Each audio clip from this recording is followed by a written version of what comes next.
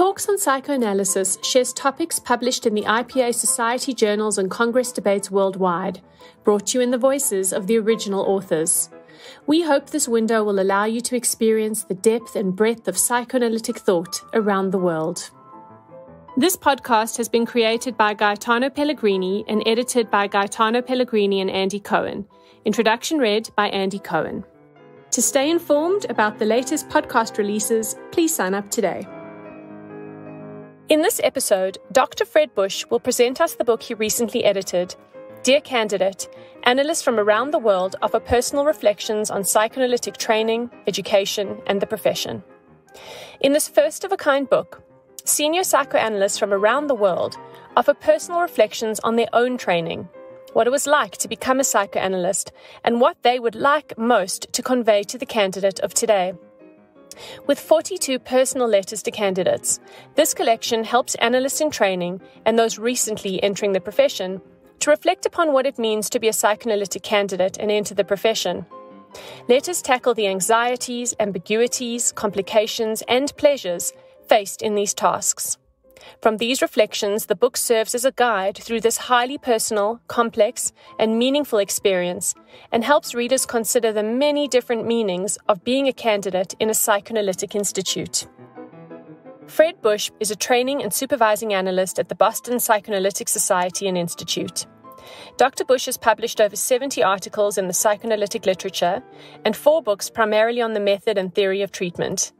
He has been on numerous editorial boards, his work has been translated into 10 languages, and he's been invited to present over 160 papers and clinical workshops nationally and internationally. Dear Candidate was published by Routledge in 2020.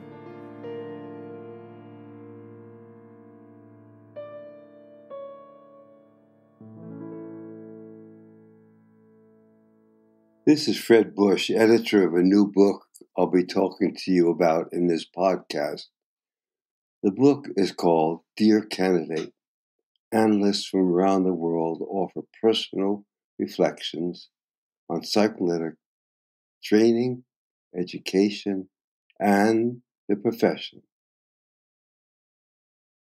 It has been published by Routledge in November 2020. First, let me tell you how this book came into existence. In 2018, I wrote to colleagues around the world, asking if they would be interested in joining a book project where everyone would write personal letters to candidates about their psychoanalytic training and joining the profession. All but 2 of the 44 analysts I contacted agreed to participate. What struck me immediately was the enthusiasm and pleasure they expressed in responding to my invitation. Everyone seemed to agree this was a wonderful idea. The end result was that we had 44 participants from 14 countries in Latin America, Europe, North America, and the Middle East.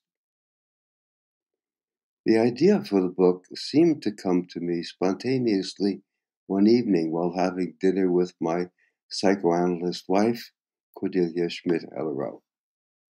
Her smile and her words of encouragement that followed led me to believe that such a book might be of value to candidates. In retrospect, I'd been thinking about writing such a book myself for some time. Whenever I had the opportunity to talk with candidates when I gave papers and clinical workshops in different countries, I found they were most interested in my personal reflections on training and the profession. I had thought a lot about these issues, having been involved with numerous discussions of training at the local, national, and international level. I knew that many colleagues had thought deeply about training matters, and that it would give candidates a much wider perspective if I invited other analysts to participate. I had no idea what people would write. However, when I started receiving the letters two things became clear. The first was the pleasure that contributors found in reflecting once again about these issues. Secondly, there was a wide variety of views expressed, which meant that candidates might find meaning in different letters. Here is one email I received from a candidate shortly after publication of the book. Dr. Busch, I am a first-year psychoanalytic candidate, and I got the Dear Candidate book. It has been a real delight to read. I feel like it was written for me personally, given I am at the very beginning of my training. The words and wisdom shared in it are reinforcing that I am right where I belong. In times of isolation, and she writes in parentheses, I have never met my cohort in person or set foot at the Institute. This book makes me feel like I belong to something bigger and makes me excited for the journey ahead. Thank you for putting this together. It is much appreciated. Warmly, Stephanie. When I shared this email with the analyst who wrote letters, there was an outpouring of appreciation for what we accomplished. An unanticipated but strongly felt response was that the writers experienced a bond with the other writers in our email exchanges over time. As one writer put it, in these dreary COVID-19 times, your announcement that a book was to be published soon was a heartwarming light, and I appreciate another side effect. Although not all of us know each other personally, we unite in writing our emails of thanks and create an invisible bond, forming a small community that optimistically looks into the future of our societies and psychoanalysis. End of that letter. Now about the book. The contributors chose to focus on different aspects of becoming a psychoanalyst. I will present excerpts from some letters that show the range of issues discussed. These first letters zeroed in on the significance and meaningfulness of our field. Kernberg from the United States writes, not knowing you only permits me to answer some of the many questions you have at this point, and to be cautious about unsolicited advice. To begin with, it is well worth to become a psychoanalyst at this time, when psychoanalysis is widely being questioned and criticized, sometimes with good reason. Psychoanalysis, I believe, is the most profound and comprehensive theory about the functions, structure, development, and pathology of the human mind. Frederick Perlman, also from the United States, writes, we analysts are the only healers I know of whose core purpose is to understand and illuminate rather than to persuade, to help our patients make sense of themselves, to retrieve the lost stories behind their troubles, to restore their sense of coherence and self-worth, and over time, to promote their capacity and courage to create their own designs for living. Psychoanalysis is nothing if not a cure of the soul, a cure attained by curiosity, not correctives, by thoughtful insights jointly ascertained, and by kindness conveyed in the currency of empathy, respect, and compassion. In the same spirit, I want to encourage each of you to approach your training with the same respect for your own creativity and autonomy that you strive to bring to your patients. Your professional selves need to grow and develop in a fashion that is consistent with your own sensibilities and judgment. This takes years, perhaps a lifetime, for our ideas keep developing. I remember Martin Bergman, on the occasion of his 85th birthday, commenting that he could not retire because, as he said, I am really starting to get good at this. End of Bergman quote. Arthur Leonoff from Canada writes, as much as I have felt the need at various points to reflect on my analytic training, to revisit its valuable teachings, I have also had to work through experiences of disillusionment. I also understand better now why analysts work well into their old age and sometimes through it. There is the excitement in being an analyst, the capacity to help people deeply, to inch them towards deeper changes, to learn what has been previously unknowable, all the while further refining one's analytic capacity that hopefully continues to grow. It is hard for me to imagine giving this up as long as there are patients willing and eager to work with me and profit what we as a group of committed clinicians have to offer.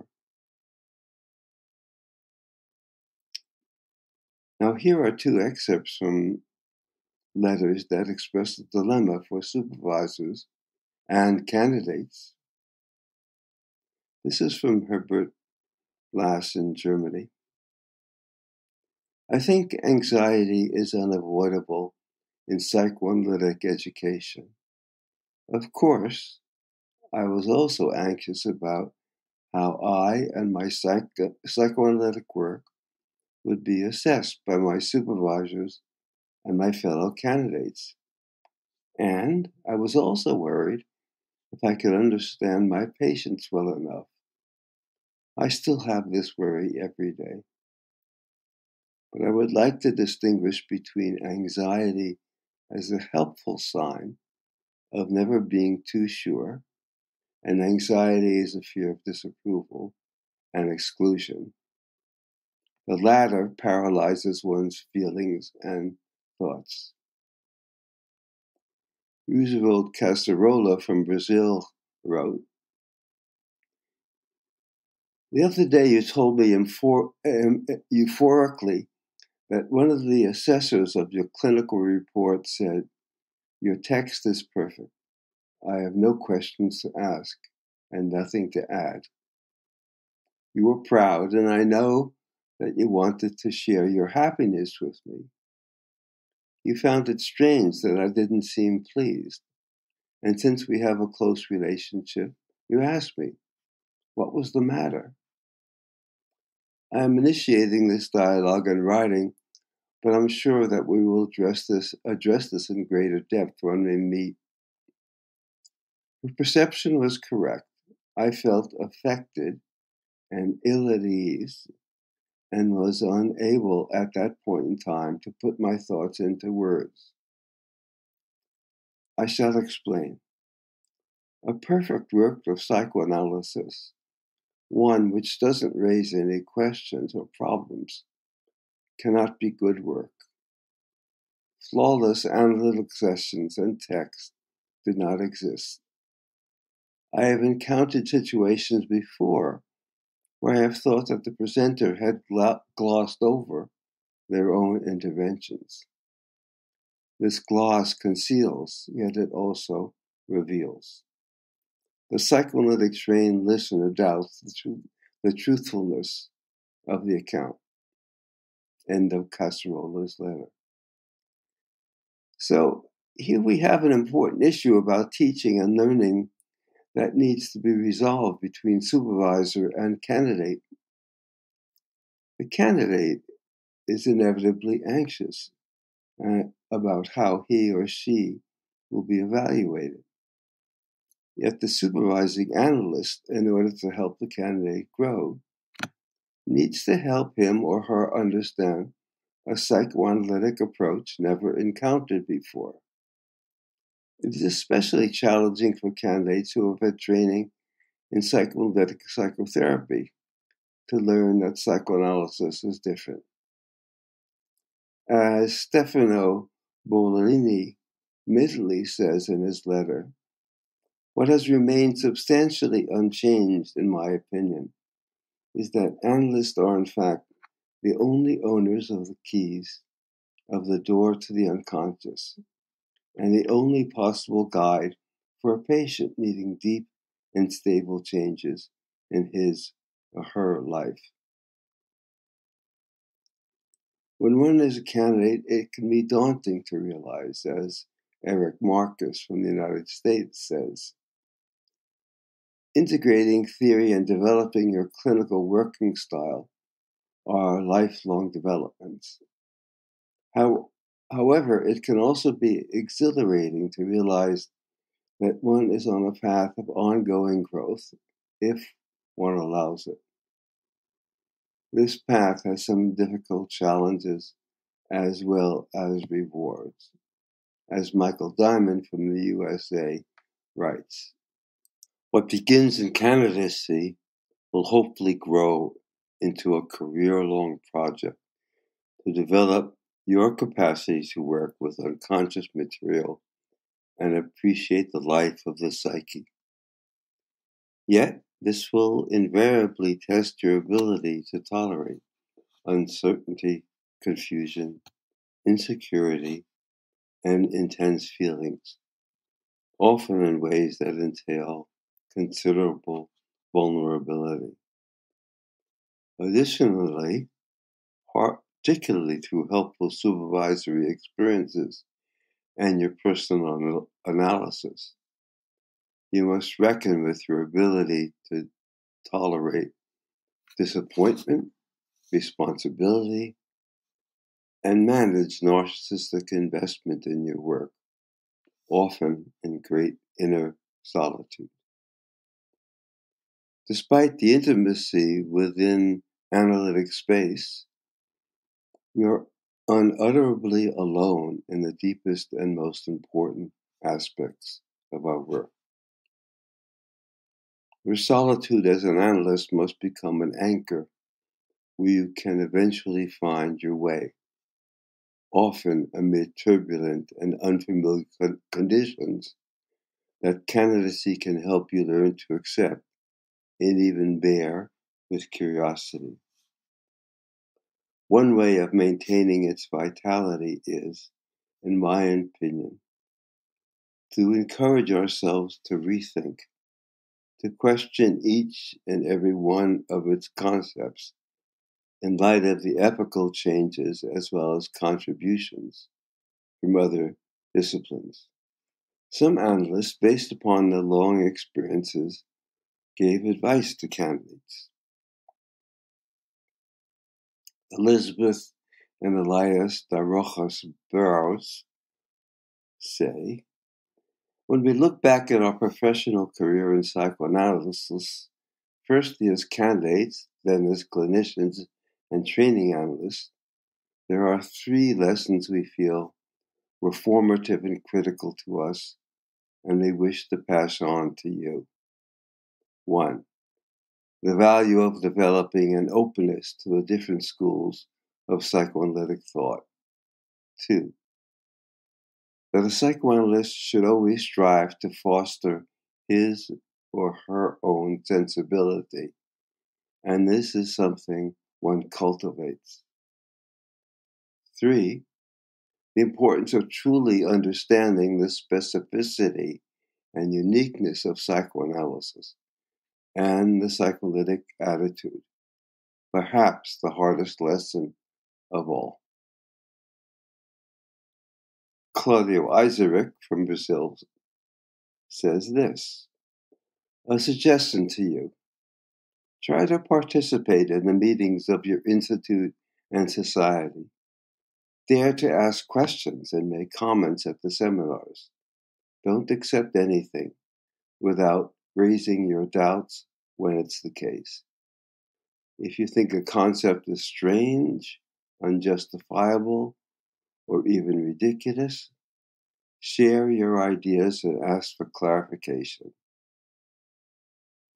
Shmuel Ehrlich from Israel gives advice about case selection. The widening scope of psychoanalysis, together with the self-selection of those who elect to come to analysis and are ready to invest in it, have made it difficult to find suitable patients for analysts in terms of what was considered suitable in the past. As a result, I often meet candidates who do what I have come to call heroic treatment of a very difficult patient. While these therapies are often admirable, it is not always clear what the candidate has learned about what psychoanalysis is all about. It is a difficult issue that is also heavily burdened by political overtones, and it is best to take up with one's supervisor. I can only wish that at least some of the cases you will see in analysis will be of the more neurotic kind, so you may gain a more balanced view of analysis. Two analysts give their views on being a patient that I found very wise, but may be difficult for a candidate to hear early in their careers.